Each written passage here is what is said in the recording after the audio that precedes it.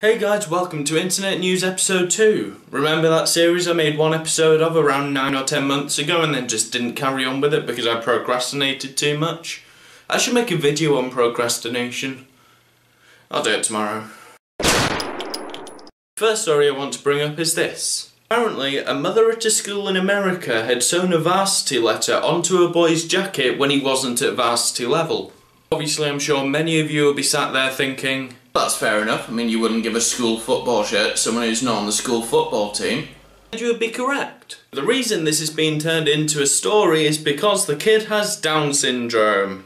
I'm someone who has a dark sense of humour and I will admit that happily, but I will never make jokes about something someone has no control over. So I won't make homophobic jokes, racial jokes, anything about people that are disabled. And that's not me trying to pretend that I'm a good guy.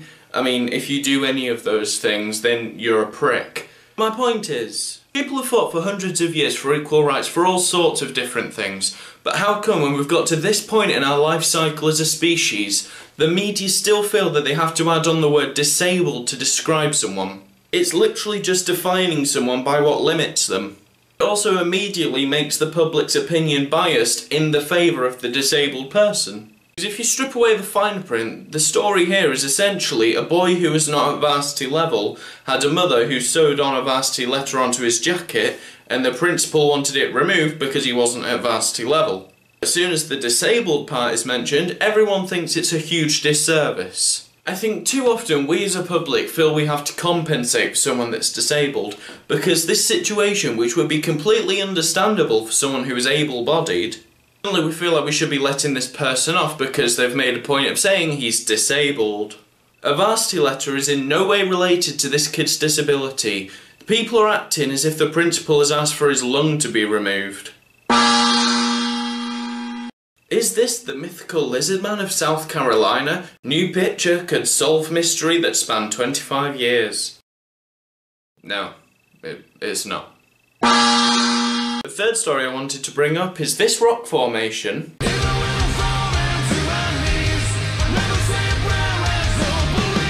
No, not that rock formation. This rock formation in Wales has recently been downgraded to a hill because it was remeasured and told it wasn't big enough. Well, we've all been there. It was originally measured to be around 15.9 metres, but upon remeasuring it was found to only be around 14.7 metres. But in its defence, it was a cold day. My final story is unfortunately a very depressing one for humanity.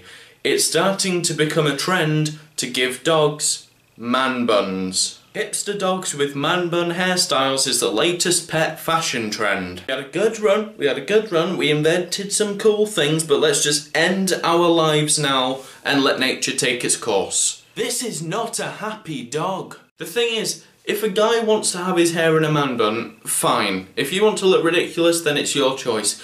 But don't force it upon a dog. Its owner already has one. It's embarrassed enough. So this is the start of my Don't Be a Dick segment, which is a segment where I will be speaking a message directly to a person or group that is directly involved with the news story I've brought up.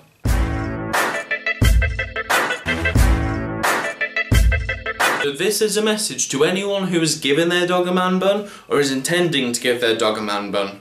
That dog loves you. That dog gets excited when you get home from work. That dog gets excited when you come back from the toilet. And that's how you acknowledge it? By styling its hair so it looks like a frayed and worn child's toy? You are doing something that dog does not have a choice about. And if you think that's okay for you because you're the dog's owner, then that means that maybe you need to loosen your hair tie a little bit because it's clearly too tight and it's restricting the blood flow to your already miniature brain. So to sum up, don't be a dick.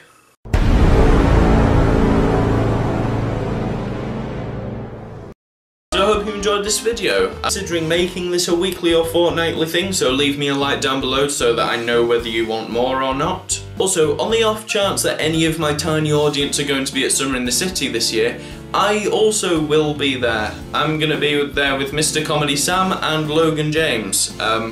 along with a bunch of other people. So yeah, if you see me or Sam, you'll notice his ginger hair, then you should definitely come and hang out with us. If you want to see my next video when it's uploaded, then you can click the subscribe thing that's over here, or if you want to see my last video, then you can click the thing that's over here. Also, comment down below whether you agreed with my opinions, and if not, why not? See you next week with what will probably be my day 1 vlog from summer in the city.